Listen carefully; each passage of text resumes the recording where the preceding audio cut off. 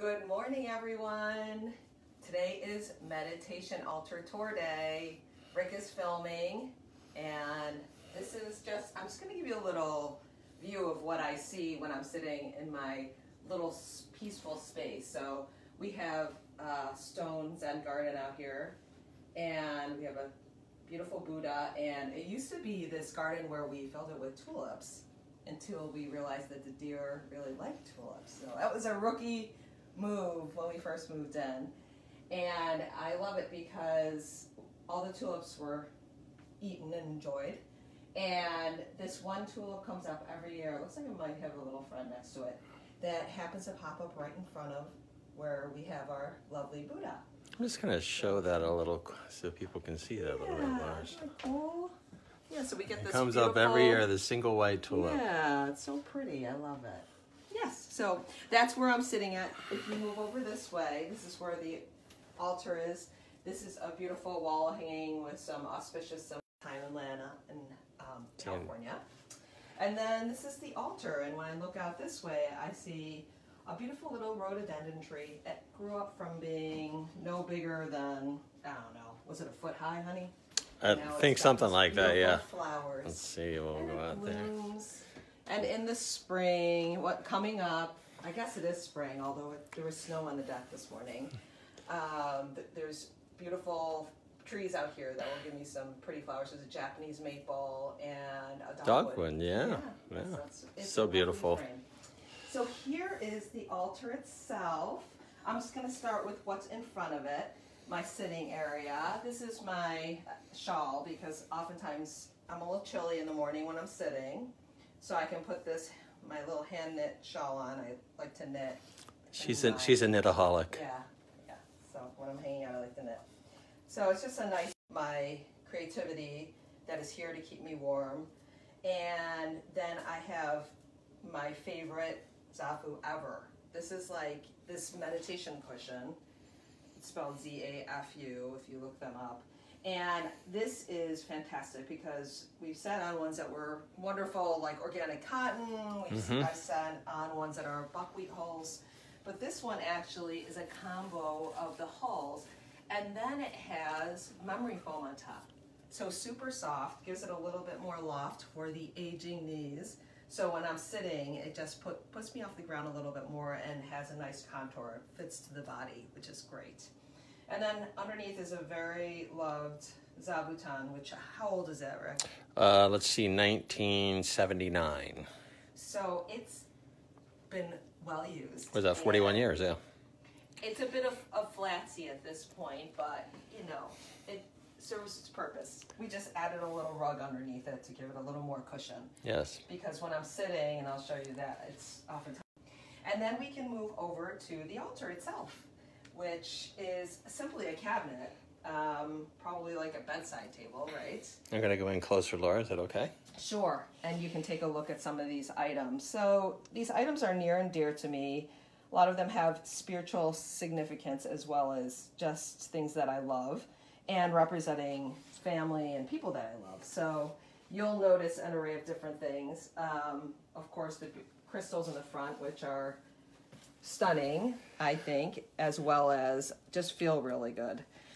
So we have a painting, I'll start from the back, by our friend Daryl Abraham, who is a local artist and is incredibly talented, and it's of water. I kind of have all the different elements represented in my altar as far as the 5 elements.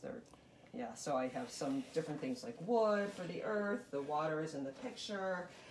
You'll see when I sit, there's fire involved, and then in front of the beautiful picture we have Buddha, which is always a peaceful, loving symbol, and some well-used mala bracelets.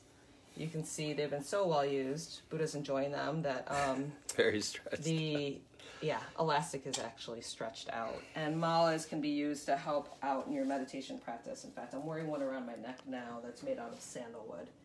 So you can take each bead and say your mantra that I was talking about earlier this week and say it once per bead. And it's 108 beads around, and that just gives you a nice little timing for your meditation.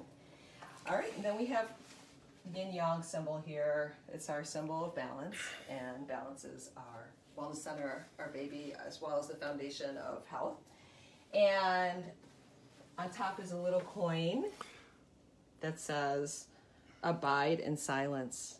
As many of you know me, silence is not one of my, fortes. So this helps me to remember this and stone to abide in silence. Challenge when I'm meditating. And better to light a candle. Chinese proverb.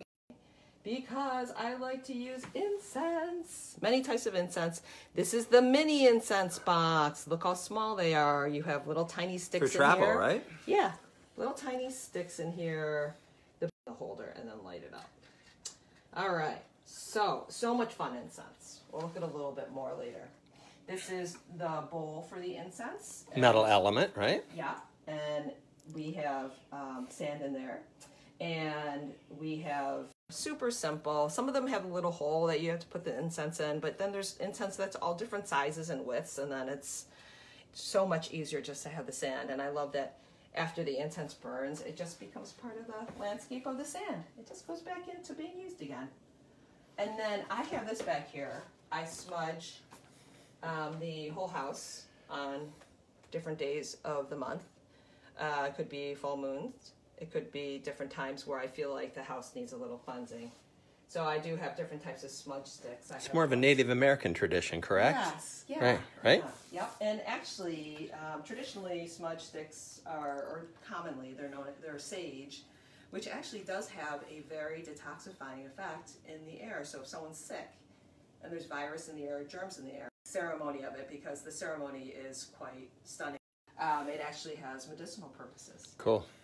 All right, and then you're going to see, speaking of saging, I learned a lot about saging from our space energy guru, Karen Kirchen, and she actually dropped off, I've gotten a few little wonderful COVID drop-offs here and at work. This one is, Karen actually painted this. It's a lotus. I didn't know she painted it. Yeah. Wow. Yeah.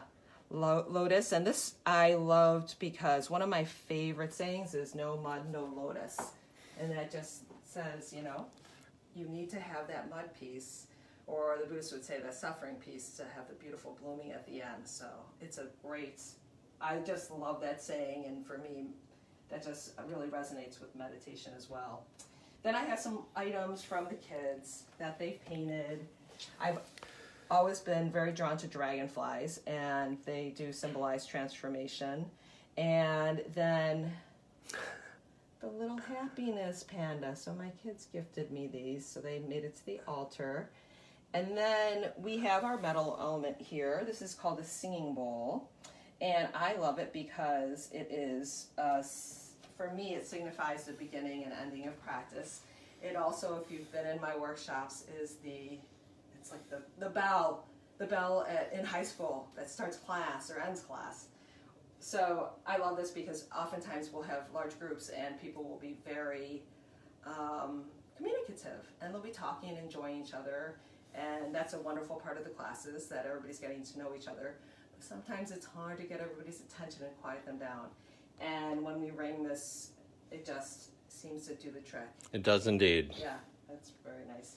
Then I have my candle here, and that's helpful because I like to light my incense, and if I'm saging, I'm gonna light my sage. And you're a pyro. You and our son are both pyros. It's true. It's true. And then here we have our gemstones, and I'm come in again, Laura, if you don't mind. Come in a little closer. So this is selenite. This is one of the ultimate meditations, really, and you can see it's really very cool. It almost looks like, it could separate into different layers, which I'm sure it could. But we're not going to do that here today. But it is almost like it's a spiritual doormat, in meaning that it is like when you come to your meditation altar, it's like the wiping off of your feet. It's like the cleansing of the energy so you can have this clear slate to meditate with. And it just really leaves you open. And it is actually a stone that's really recognized as wonderful for meditation. And then we have some different stones here. A lot of them I just love, and honestly, that's how I oftentimes will pick out my gemstones. Is if they feel good, if I'm drawn to them, if I think they're beautiful, if I know where I'm placing them. Like amethyst is wonderful for sleep and relaxation, great for healing, intuition.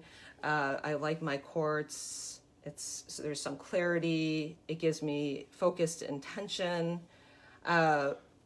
This Amazonite is just a beautiful color, but it also is good for balance. Is that in the jade family, Laura? It looks so jade-like. I mean, not jade. I'm not sure. Serpentine, you know, that whole group, you know. Yeah, So I do love it, aventurine, though. yeah, it's beautiful. So pretty. And then malachite. This was a gift. It's actually symbolizes transformation, and it was a gift from my friends, the Kennedys, Kim and Greg Kennedy. And it was at a period of my life where some transformation was going on. So it's a beautiful gift, and it also actually feels really nice. Made it to the altar. We have some bloodstone. We have carnelian. Carnelian, my story about that is that it's wonderful for expression. And it is actually a great stone for people who are performers as well. But any type of expression. But Lily took a little carnelian stone to her and with her in her pocket to her auditions for college and other events. And it just was this wonderful talisman for her. So kind of fun. And Laura, can I ask something in your opinion, because you and I have spoken about this.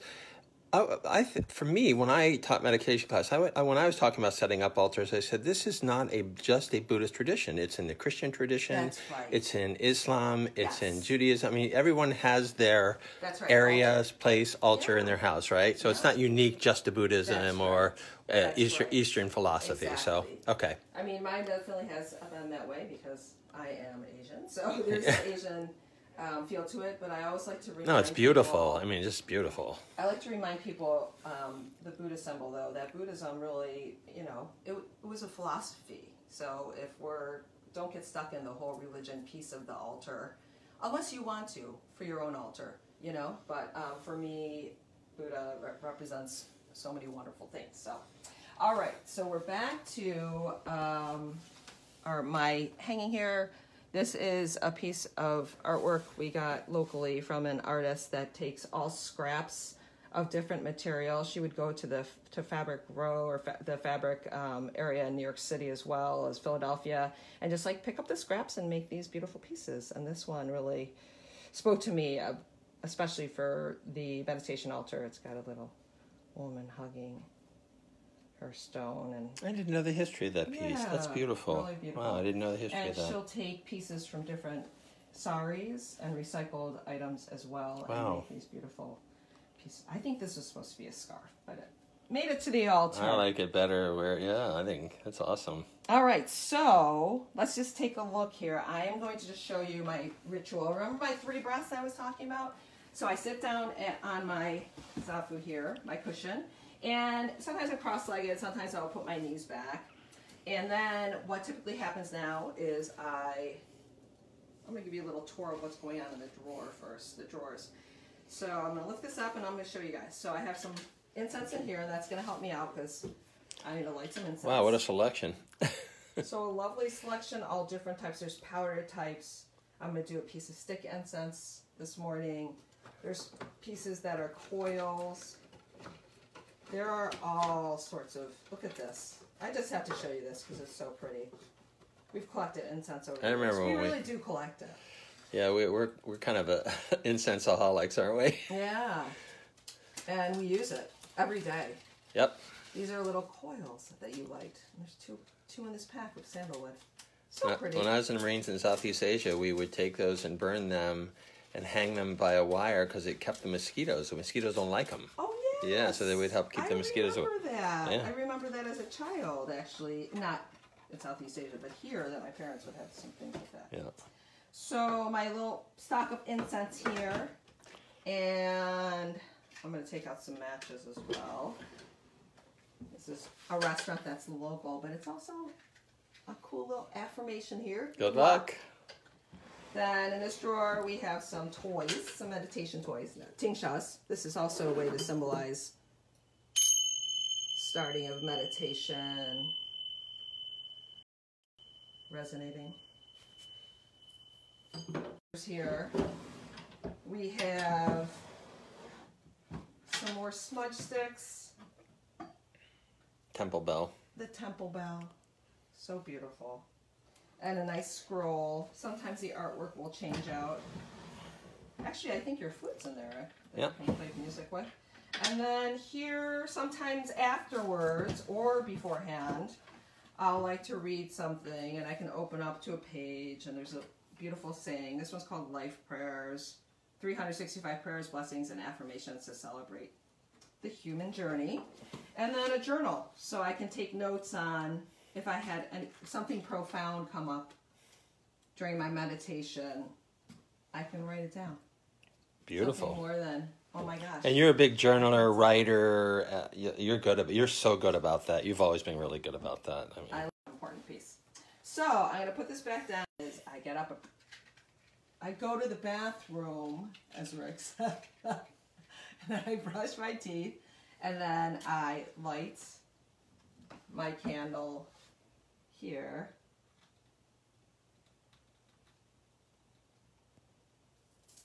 Let's put this in here because I'm paranoid I'm going to set the house on fire. And I light my incense in the candle. Then it creates this very ethereal smoke. Hypnotic. Yes. Yeah. And then I start my meditation. Sometimes I'll ring the bell before, sometimes I'll ring it after.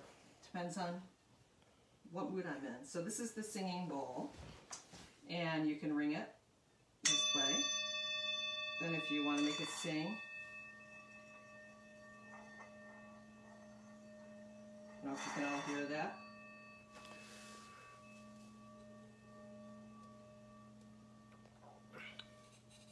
Man, oftentimes I'll try to do it too fast. Hear how it's changing?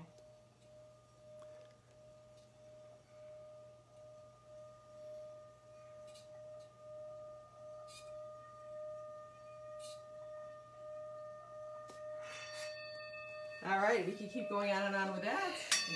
It's super fun, but I'm not going to because we're out of time.